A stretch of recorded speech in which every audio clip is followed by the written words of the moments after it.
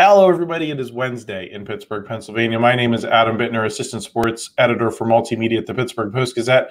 Back for the Pitching In podcast, special pre-opening day edition with Jason Mackey. We didn't get it in last week because I was at March Madness until about 2 a.m. on Thursday, Jason. But I'm excited to talk some baseball now that we've got that behind us. How are you doing? I'm doing great, man. I'm doing good, other than being in Miami, but it's not. I'm excited that the season's going to start. Miami is not one of my favorite cities, but yes, the fake baseball is behind us. Let's play the real stuff. I think there are a lot of fun storylines with this team, man. Just can't wait to get going. Absolutely. We're going to get into that in a second here. Before we do, just want to remind you that Pitching In is brought to you, as always, by the North Shore Tavern. If you love baseball, you'll love the North Shore Tavern. The interior is wall-to-wall Pirates. There are appetizers, entrees, cocktails, and, of course, steak and seafood on a sizzling lava stone. Open every day. The North Shore Tavern across from PNC Park is Pittsburgh's home for steak on a stone. Jason, let's talk a little bit of off-season stuff here, like acquisitions, departures, a little bit of that before we get into the forward-looking stuff, because, once we're in the baseball, that's what we're going to be talking about every day. The Athletic came out with their offseason grades. They gave the Pirates a D for the offseason. Jason, do you think that's too harsh, just right, not mean enough? How do you look at the Athletic's evaluation of what the final, now that there will be no more moves between now and opening day, the final tally was for them? Yeah, I mean, okay, so I am philosophically opposed to grading things like this. I understand, I guess, in sports media we have to. I just my kids don't get a report card on the first day of school. Like, why are we giving a report card before things have happened? So, I don't know what Rowdy Tellez is going to be. I know what they didn't address, and I think that's fair. So in that sense, I think it's fair to criticize them for not doing enough about starting pitching. Like, they just didn't bring in enough guys. And even if you said, Eric Lauer is going to turn into something, or Domingo Germán, that was not done with the intent that it was going to fix something. It's as much of a surprise as Jared Jones. So I guess I would give them a C. I can't really argue with a D. I mean, it's the most important thing. It's what they said they were going to do, and they haven't done it. And that stinks, because, Joe Starkey wrote about this, and I thought he hit the nail on the head, where you have a bunch of other interesting pieces and things surrounding the Pirates and optimism, and they've done some things that they should get credit for, and they have a great player in Oneil Cruz and good supporting pieces, and Brian Reynolds, Brian Hayes, Jack Sawinski et al. The starting pitching isn't good enough. You have Bailey Falter in your rotation. So to me, you're going no higher than a C. I have a tough time criticizing, am I going to say Yasmani Grandal did not work out? Am I going to say Rowdy Tellez did not work out? I just don't know that. And to me, that's what we need to wait and see, and maybe that's the difference between the two. Yeah, I think off-season grades are different than season grades. I look at a move like Rowdy Tellez, and you and I have gotten into this. I think that wasn't good enough. I think that the Brewers didn't want him, and they went out and got Rhys Hoskins, and I think that's an example of them not doing quite enough. I thought the things got started well with the Marco Gonzales, Martin Perez. I thought those were savvy moves. Hopefully eat some innings, but they never really went beyond that for me, Jason. Right. And I think that's why I agree with you. I'd probably put it as C minus. I think D is a little bit harsh because I liked, those moves early on. And it felt like there was some momentum there for a second, and then they just never picked up on it. Toward the starting pitching question, I did want to talk to you about a guy that a lot of people in Pirates Twitter specifically have talked about. Jordan Montgomery ends up signing a 1-year, $25 million deal with Arizona. I think a lot of people, Jason, are looking at it as you signed Aroldis Chapman for $10 million in a move that puzzled some people. Jordan Montgomery ends up being available on a 1-year deal. And you and I talk about term all the time on this podcast, how the Pirates don't like to give out a lot of term. Maybe sometimes they'll spend a little bit more on the 1 year, but they don't give out term. This ended up being a deal without term. It's 1 year. How do you look at how that shook out, considering he was a decent player who fills their biggest need, and I think would have done affordably if you maybe take the Aroldis Chapman money out of there? Yeah, I mean, look, I think it's fair to say they should have done more with the starting rotation. I don't think it's reasonable to think that Jordan Montgomery would come here. Like, I just don't see how that deal makes sense. I see why. I guess I shouldn't say it that way. I see why it makes sense. He's a good pitcher. He would help them, and they need pitching. But if you're Jordan Montgomery and you have $25 million sitting there from the Diamondbacks and $25 million sitting there from the Pirates, which one are you taking? 100 people out of 100 are going to take the Diamondbacks. So the Pirates then would have to overpay to get Montgomery. How are you going to overpay? Are you going to give multiple years, or are you going to give more over 1 year? To convince him otherwise in 1 year, what's that look like? $35 million for one pitcher? I don't know if that's the smartest use of funds. At that point, it goes to the next discussion with me saying, you're going to spend $35 million on one pitcher. Why don't you spend, you could get 3 pitchers for that. And I think that's a smarter use of the money. And then you're going to say, okay, I'm going to go multiple years with Jordan Montgomery. I'm going to give him $26 million over 2. That'll show him. I mean, Jordan Montgomery's a Scott Boras guy. I don't think he's going to hitch his wagon to the Pirates for any longer than he has to be. Like, he's going to take $26 million to pitch for the Diamondbacks because he thinks it's a great prove-it year, and it's going to set up his next deal. So, like, I don't understand why anybody would look at this and think Jordan Montgomery would even come to the Pirates. And from a Pirates perspective, I look at it like I could probably replicate that production for cheaper. If I'm going to spend $26 million on something, it's not going to be on one pitcher. Maybe I'll spend $13 million on 2 guys. I don't know. No, they've spent $10.5 million on a setup guy, which, again, criticize away. I'm not defending it. I'm just saying that the Jordan Montgomery specific argument, or even Blake Snell, I'd love to see him spend $26 million, just maybe not on one guy. Yeah, I mean, I think the Blake Snell deal was probably a little too rich for my blood, even though it came down quite a bit for what you'd expect for a guy like him. I look at the Montgomery situation more as I think if you were making this deal, if you were talking about it before you signed the Aroldis Chapman deal, you were anticipating that Jordan Montgomery was going to be completely priced out. Maybe you do things differently, but I think the anticipation was that Jordan Montgomery was going to get more. I mean, do you agree with that, Jason, that this deal ends up maybe being much more affordable and in line with what the Pirates could have done than maybe? But Adam, it's affordable when you're the Diamondbacks. It's affordable when you've got an exciting young team that just played in the World Series. When you're the Pirates and a bunch of questions swirl around whether you're good enough, I mean, why would a player with every option if Jordan Montgomery was going to open himself up to a 1-year deal for $26 million, you don't think he's got like 15 to 20 teams lining up, maybe more for him? I mean, at that point, he's going to pick where he wants to play to a degree. I mean, not everybody's going to be there, but like, to me, I think any deal like this, the Pirates have to overpay because of what they are. And you're going to overpay on a $26 million deal. I just don't know if that's the most efficient use of their limited resources, as much as I like Montgomery.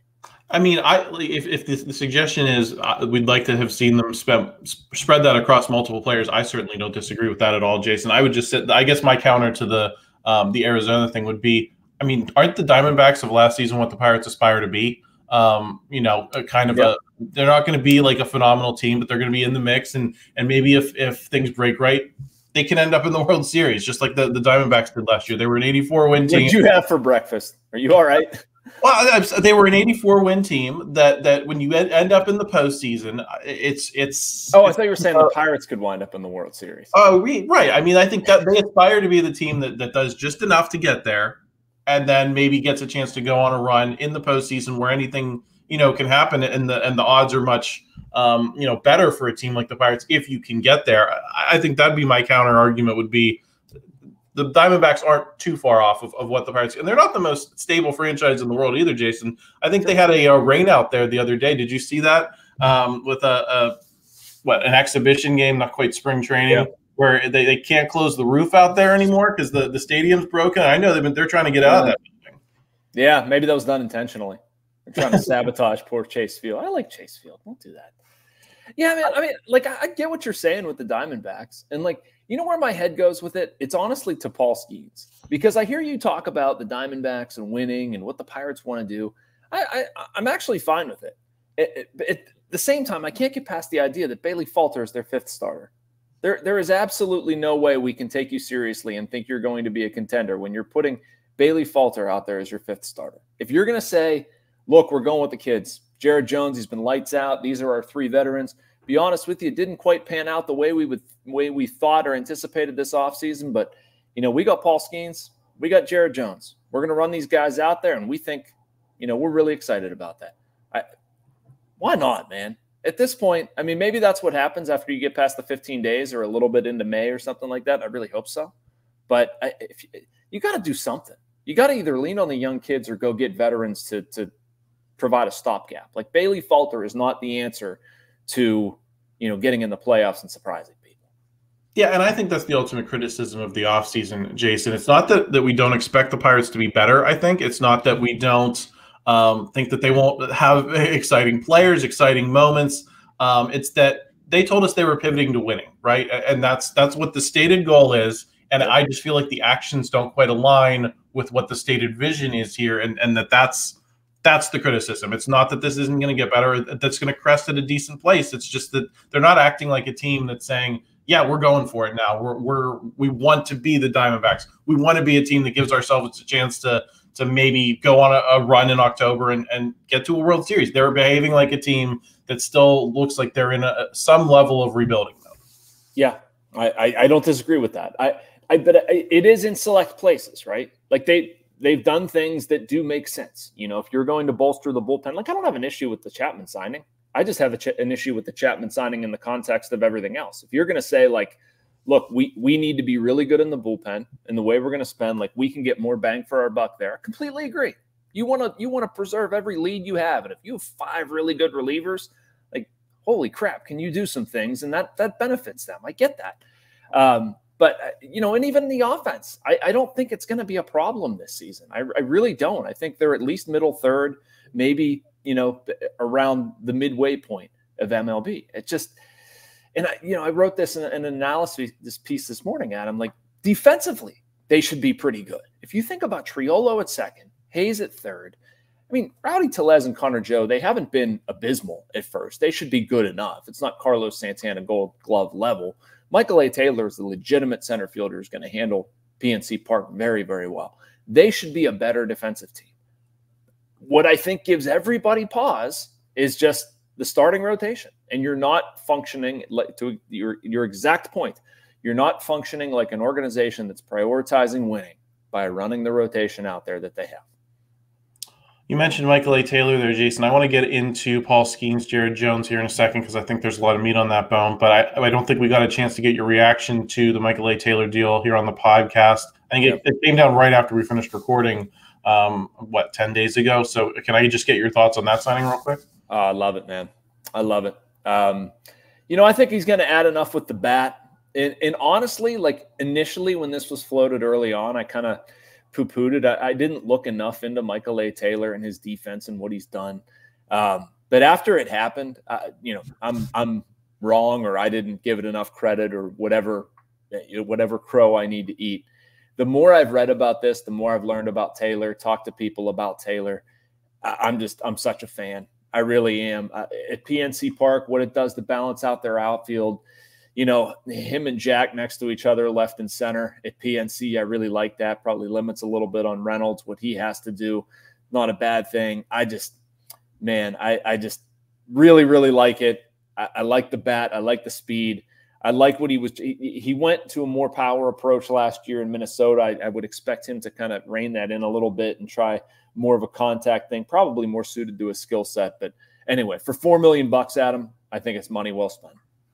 Yeah, $4 million is almost nothing in this economy, as the kids say. I think it has a chance to make the outfield better, and it's a signing that I have. I can go back 15 years and say there's been a lot of times where I just wish the Pirates had another professional outfielder. Yep. Not super flashy, not anything that you're going to say, oh, this is a cornerstone of the franchise, but just a guy who's a professional, a solid hitter, a solid defender. He's more than just a professional, though. To be fair, like look at some of his defensive metrics since he's been in the league, and I'm sure you have. Like he's about as good as they get. Yeah, there. I mean, he's a solid player might be the better way to say it. There's been a lot of times where you've had to squint to see it with someone, and I don't think you do with Michael A. Taylor. I think he just a good baseball player. And I've said this before, the Pirates just need more good baseball players, so I like that move a lot. Let's talk about Paul Skenes and Jared Jones. Because I think if you're just tuning in, if you weren't super tuned into spring training, I think a natural question that a lot of people have is why Jared Jones and not Paul Skenes? why is Jared Jones also, I guess this is a second level question, why is Jared Jones the guy they're burning the red shirt for? How many Pirates of the past have we had to wait until June to see? I mean, it's pretty much a lot of cornerstone guys. It's Andrew McCutchen. It's Starling Marte. It's Gregory Polanco. All these big prospects that we've anticipated for long times. Jared Jones breaks that mold. Why does he do that, and why him and not Paul Skenes in this moment? All right. So I could talk for a long time on this. I'm going to try to be as concise as possible. I do think, and this is a little bit of a credit to the Pirates' new regime, that they do things differently than the old one with stuff like this. I don't think this is a move that Neil Huntington and company would have made with Jared Jones. He was rewarded for performance. He was their best pitcher this spring, and they're giving him a chance. Roster spot be damned, as they should. Why they're not doing it with Paul Skenes. This new regime also wants to do things on its own terms. What anybody else thinks be damned. And sometimes that can be super too. It is ironic that all of a sudden last year Oneil Cruz was deemed ready in the middle of June. Not after any particular hot streak. We've seen that, and part of me has that suspicion. I don't think they've disproven that criticism of them. But as we separate Skenes and Jones, here's why they did Jones. It didn't do Skenes. Their biggest issue with Skenes is getting him used to a professional routine, or so they say. Pitching every fifth day in the pros as opposed to pitching once a week in college. Is that made up? I don't know. I do know this, that Paul Skenes is an incredibly important part of the franchise, and you wouldn't want to rush anything. And I look at Scherzer, Verlander, Strasburg, Cole. There's a bunch of names there that all spent some time in the minors. So if I've got this piece that's really, really important, I'm probably going to tread cautiously. I don't want to take any risks. So I think that's what they're doing with Paul. If they keep him down for 15 days, they theoretically will preserve a year of club control. Now, I think that could vanish if he finishes in the top 2 of the Rookie of the Year voting, which if you saw him pitch in spring, entirely possible. So that might be a meaningless discussion. But wanting him to acclimate or get used to something, or feeling like, look, this cautious approach, and that's consistent with things they've done, say, with Rowanzi Contreras, good, bad, or indifferent. It's a characterization of this new regime. They want to be cautious with Paul. Jared Jones has done that stuff. He's been a pro for a couple of years, and he just pitched so well that they couldn't turn him away. So that's the difference. And I would hope that, given what we're talking about and the need for starting pitching, that eventually they say, all right, Paul, you're good. We'll see you in Pittsburgh. He absolutely deserves it. I don't know what he has to show, what more he has to show them. But getting on that routine a little bit and slow playing it, I guess I get it, as long as it doesn't take too long. What do you think the chances are that Paul Skenes throws like 200 innings, though, Jason? Because that's partly how I look at it too. Is that this is some level of managing his workload, and that he's only going to get so many innings for the whole season. How many of them do you want to be in April versus September, right? And that's somewhat how I look at it. I'm very much in the philosophical Paul Skenes should be here camp, in terms of just I like signals, but I think this is a case where if he's only going to throw a certain number of innings, what benefit do you get of not kind of letting him figure things out in the minors a little bit, managing his workload, and then getting him to a point where you can just say, all right, we're cutting you loose. You're going to go wild here. And so that we don't have to be talking about in September, or you're going to have to shut this guy down. I mean, is that possibly an eye toward what they're doing here? Yeah. I mean, I think that's part of it, Adam. I do. And you had asked at the beginning, what are the chances he throws 200 innings? And I laughed and said none. Like, he was at 120 some in college and like 6 as a pro. Like, I would be stunned if they went more of a 20 inning jump, especially after what happened with Johan Oviedo last year. I know one does not necessarily correlate to the other, but I don't think they're going to take any chances with Paul. So, okay, let's figure they're going to cap that at 150. And then you're saying you're going to, not use too many of those bullets in Indianapolis, keep them for later in the, like, I think all of that's fine and fair, and which is why I've said like mid-May, something like that. But if you're Paul Skenes and you're going like shorter outings in Indianapolis, you're experiencing no trouble, you're just mowing dudes down. What are the Pirates going to sit there and say? He's got to work on his changeup. He's got to work on his defense. He's got to work. You can't even make up anything. Like, it's very clear that this dude belongs here.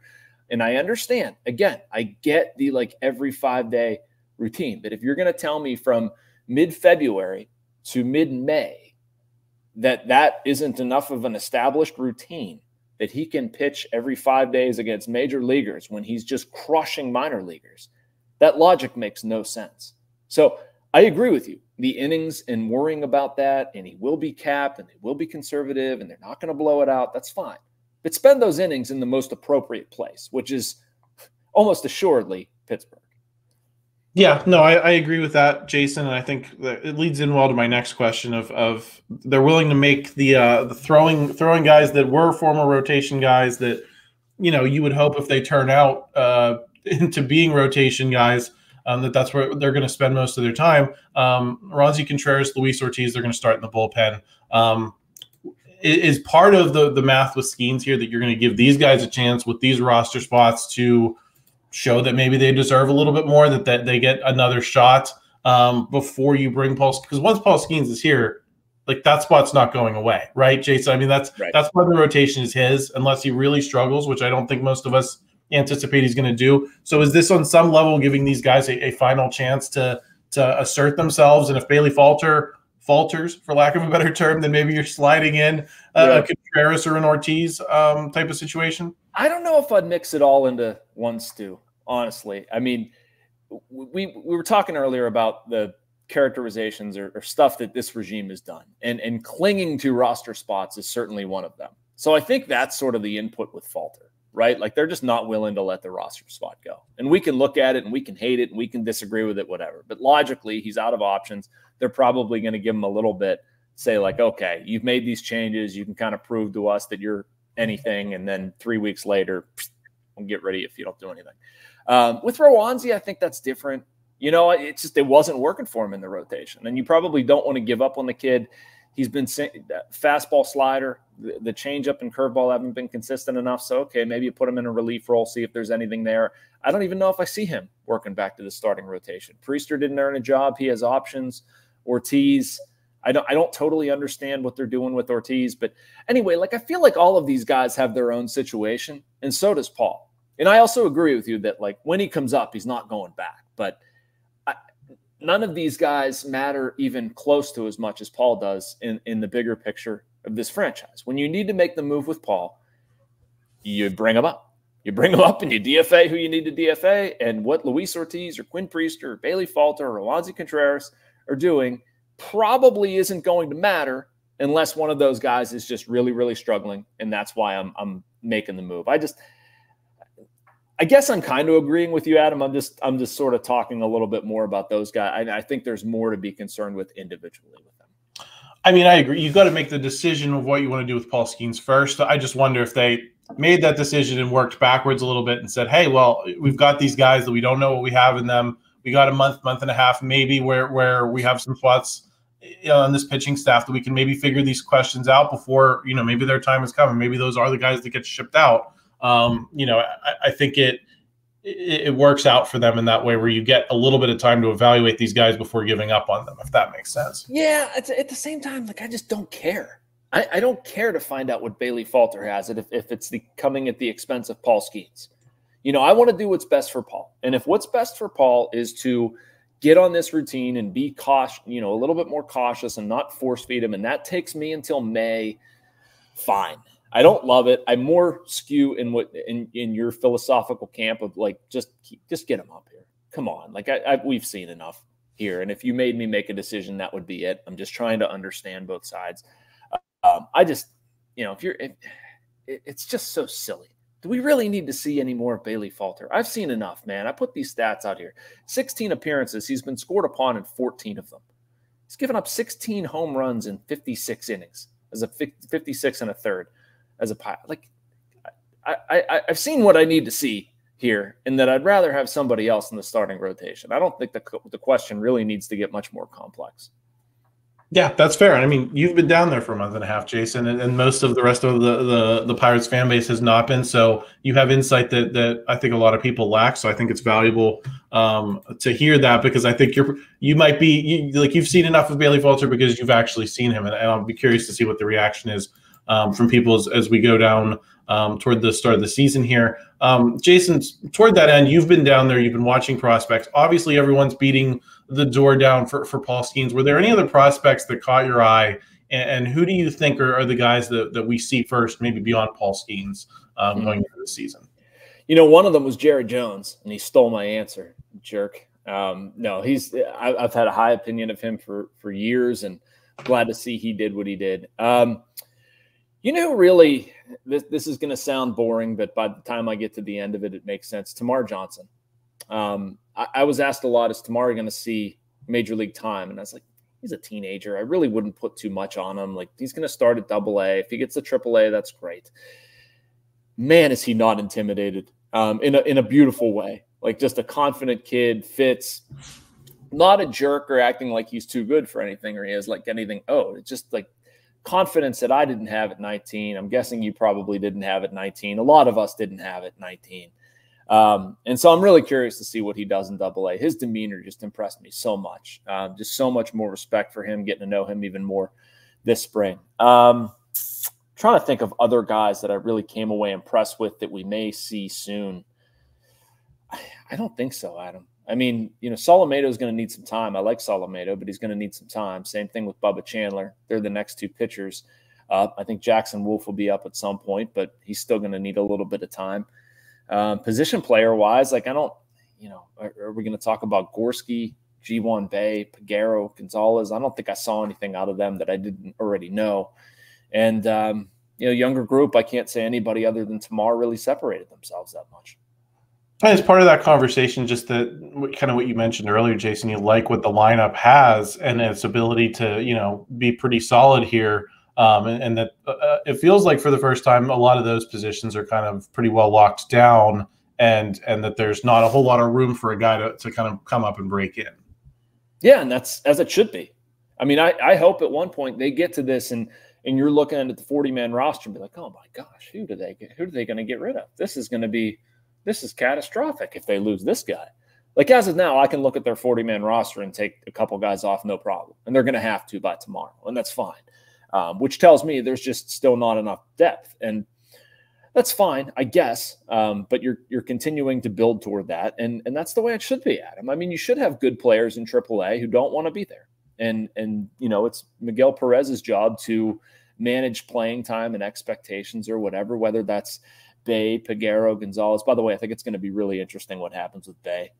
Maybe nothing that we've talked about enough. Like, they're keeping Alika Williams up with the big club, but G1 Bay helps them so much more in terms of an athlete who can go and do things late inning. Can't necessarily play shortstop, but he can play second. You can put Triolo over at shortstop if you want to do something like that in the later innings. Anyway, yes, it's getting much more competitive, but it's not there yet. Yeah. So I think that's part of the equation too. That I think for the last few years, a lot of us have just kind of assumed that if there's a guy who's good enough, right, Jason, that they're going to be able to find a place for him. And I think to your point, that's still true to some extent. If someone's tearing the cover off the ball in AAA, they'll find a roster spot for him. It's just going to be not as easy to just say, "Oh, throw him out there. That guy stinks." I think there's a lot fewer of those spots, at least offensively. I think in the pitching staff, it might be a different story. Sure. Jason, let's get into some predictions here. Joe, you mentioned Joe Starkey's column earlier. He said 79 wins. I'm going to go on record at 77. I think they hit the Vegas over, but I don't like them a whole lot more than that. I think last time you were here, you said you think they can flirt with the 80s. Have you solidified that? Have you changed your mind on that? What's your final prediction here? I left my mind in Bradenton, I think. I'm going 83 wins. I'm going over 500, a little bit of flirting. They don't make the playoffs, but I'm saying 83 wins. I think what's that, 83 and 79, if I do math correctly? Not always. Doesn't always. Yeah, something like that. Okay, so then where does that put them in the division in your mind? And what teams do you put them ahead of right now with what you've seen? Yeah, they're going to be ahead of one. I think they finish in fourth. And I think the Central, is just going to be a mishmash of mediocre. I don't think anybody actually separates themselves. The Cardinals, I like some of what they did this offseason, but like Sonny Gray's been banged up and isn't going to start the season with them. Who knows what the Brewers have, if it's going to be enough. They took on some water this offseason. I felt like don't necessarily know much about, are the Cubs going to take any meaningful steps forward? So anyway, the team they're going to finish ahead of, I don't know. I'm going to go with the Cubs. There you have it, folks. Huge disappointment. So what do you think the number that the division is won with, Jason? If the Pirates are at 83, are we talking about someone winning the division with 87, where this is a race right to the very end between a bunch of teams? Yeah. Yeah, I think it's going to be about 87 wins, 87, 88, somewhere in that range. It's not going to be pretty. I think you're going to be looking at the first round of the play. You're going to see a lot of NL Central out and a lot of NL West and NL East advancing. But, yeah, I think maybe 88 wins. And where do you think 83 wins would put them in the wild card race? Obviously, Arizona got in with 84, made the run to the World Series. That's the comparison we've kind of been making throughout this podcast. Yep. Does that get them anywhere close this season? I mean, is it going to be more about can you win the division than a wild card spot, or how are you looking at how they fit into the National League generally? I think they're actually going to be further out in the wild card because of the number of teams in the West and the East that are competitive. You're going to have the division winners there, and then their runoff taking up a lot of the wild card spots. I don't think that's going to be as competitive. Like, I don't even know if the division is going to feel super competitive because of how, I mean, I guess if you're saying they finish with 83 and the winner finishes with 88, by nature, that's going to feel competitive late in the season. But I think you're going to look at, at least I do. Like, I look at the Dodgers, the Padres, the Giants, the Diamondbacks out West. You're looking at the Phillies, the Braves, theoretically the Mets, even the Marlins. Even I don't know if I put them in the category with those first three of the East, but I mean, you've got eight really good teams there for two spots. So I don't know if I see the Pirates stacking up with the rest of that. I think the better chance is for them to win the division. I don't see them as being able to do that at this point. What's interesting to me, Adam, though, is and like I think Paul Skenes will be up here in somewhat short order, like in May or something like that. I think I've said around Memorial Day, and I still do believe that. What if they had a legitimate number 5, a legitimate starter here, and you'd like to assume Mitch, Marco, Martin, Jones all work out, and then you add Skenes and you have 5 starters, and that's just heavenly. We all know that's not going to happen. So that's kind of what worries me, is just that who goes down. There's no depth, right? Like, what's your depth at this point? You're going to bring up Quinn Priester and pray. I mean, I like Quinn, but he had a 6 ERA in spring, and I just don't feel as good about their depth as I would like to. And so, the starting pitching to me is what ultimately doesn't put them over the edge. Do you think that to that point, Jason, of you think there's going to be a lot of competitive teams in the National League? Do you think we end up in a scenario where maybe the Pirates underperform that win total you're mentioning a little bit, just because they play a lot of games against those teams, don't maybe play a lot of games against some teams in the American League that maybe they'd be more competitive with? Yeah, I think that's a distinct possibility, Adam. I think writ large, the National League is going to be pretty good. I just don't think it's going to be in the Central. So, I mean, I don't know how all of that math works. I mean, obviously you need to bake in what they're playing in the American League as well. And you're going to get some teams, that they're much more competitive against when you talk about Washington or Colorado, or, I guess you could put the Marlins in the category there. And I think they're relatively close. Relatively, I'm not saying they're better than or, whatever with the Central. Like, I think they're somewhat on par. So, yeah, I mean, they're certainly going to get dinged up. I think they can and they have sneak up on some people, right? Like, the Dodgers aren't going to sneak up on anybody. The Giants aren't going to sneak up on anybody. But the Pirates can. I think the Pirates can surprise some people, and they've generally punched above their weight. I don't know. I don't know where I fall in that discussion, Adam. If they've part of me feels like they have sort of maximized what they have on their roster, and then they've also done some really stupid stuff. So you would hope that they can, kind of get some wins against better teams by sneaking up on them. Yeah, I think we saw a little bit of that last season, Jason, where they played some good teams pretty well, and then they had some frustrating losses against teams that weren't very good. So it'll be interesting to see if they can balance that out a little bit. I'll get you out of here on this, Jason. What are you most excited about that maybe we didn't get to in this podcast? Storylines you're looking forward to seeing play out here over this first month? Oneil Cruz. He's my number one. I wrote about this for our season preview. I absolutely think he can be a star in Major League Baseball. I know that's not a hot take or a big limb to walk out on or something like that. But, what I've seen in spring, how he's carrying himself, the maturity I've seen in some of his at-bats. He ended spring kind of cold, but if he's healthy, man, and he's looked healthy, he's looked very good all spring. I'm curious to see what the ceiling can be for him. I'm not sure we even know. He's just so physically gifted. And, I think a lot of this should have happened last year. And I think a lot of this could have happened last year, if not for that awkward slide and injury. And we only got 9 games of them. So to me, the return of Oneil Cruz, it's worth watching. The same way we talk about Paul Skenes on the mound, it's Oneil Cruz batting in at shortstop. Like, I just think there's so much potential there. I think he's going to start doing some outlandish, freakish things on a nightly basis. And the rest of baseball, I mean, they know about Oneil, but I don't think they know about him to the extent that we do here in Pittsburgh. So I'm curious to see how that plays on a league level. What about you? Yeah, I think Cruz is the big story for me. And for me, it's about what does he do between those freakish events. I think we talked about this a little bit the last time you were on the podcast. Is he going to be consistent enough for those numbers to pop off the page, right? And not just the StatCast numbers where, he hits a 130-mile-an-hour home run and it takes out a window across the Allegheny River. We know he can do that. Can he do the little things that make you go from being a good player to a great player? Does he show signs of that consistency? That's what I'm looking at, Jason. It seems like you got belief that we are going to see those things from him.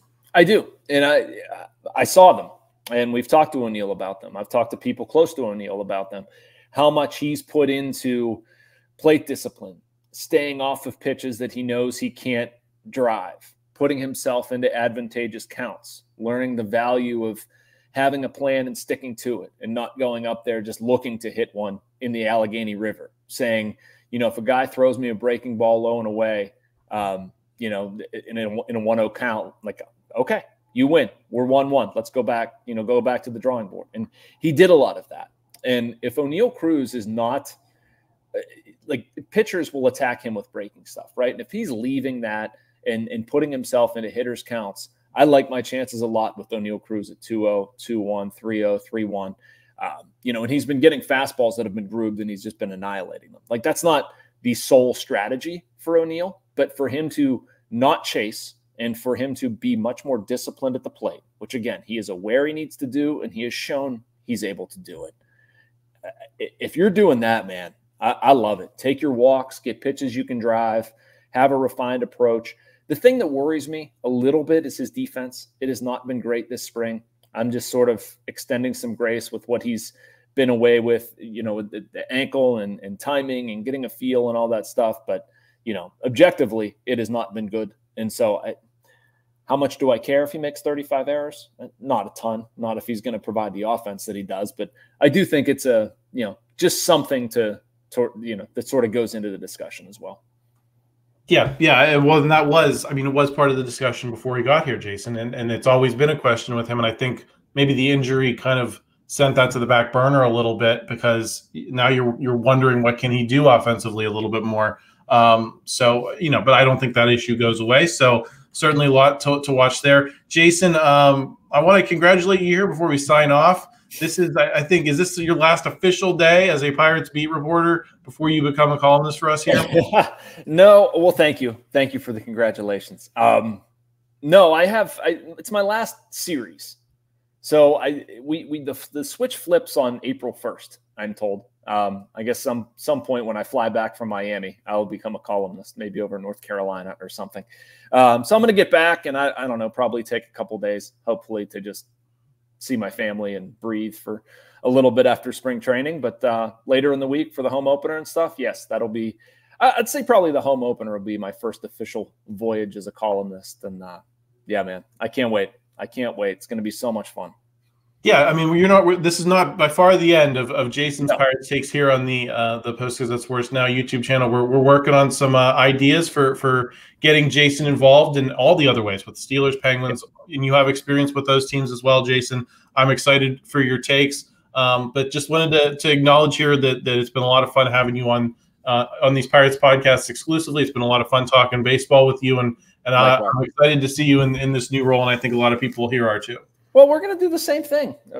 Now it's just the conversation's going to evolve. We're going to talk about Steelers. We're going to talk about Penguins, Pitt, Penn State, whatever. Yeah. And so Adam and I have been in discussions about how to make that work. I'm very confident that you will be stuck with me. It'll just be in a different capacity. And then when you talk about Pirates, you're going to deal with Noah and Andrew, and it's going to be delightful. I'm so excited to see what those guys do too. I look at them as almost like my kids or something. They're just young journalists that I like so much and respect, and I can't wait to see them thrive.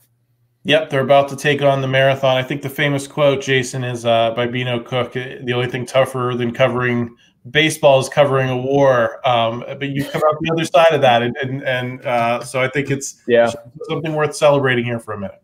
Yeah, no, dude, I love it. I love it. I asked to go to the Pirates. Like, I did not get in trouble. The Post-Gazette didn't want to screw with me. Like, I actively asked to leave the Penguins and go cover the Pirates. And I am glad every day that I did. I'd be lying if I said I wasn't a little bit apprehensive about leaving the Pirates, but it's also a job that I've dreamed about my entire life. It's time. It's the right situation.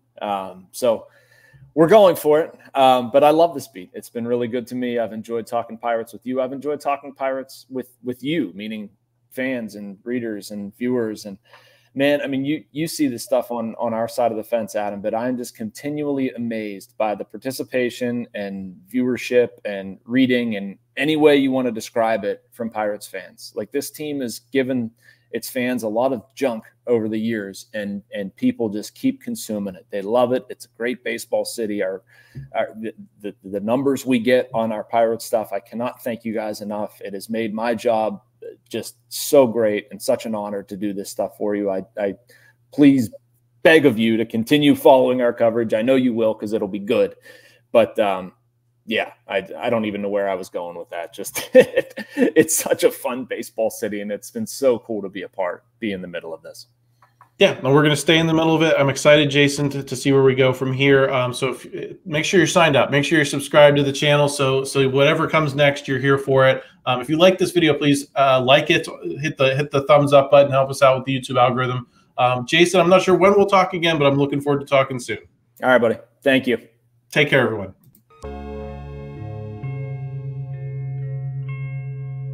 Thank you for checking out this content from Post-Gazette Sports. If you watch this video on YouTube, please like the video and subscribe to our channel. For all of the sports coverage the Post-Gazette has to offer, visit post-gazette.com.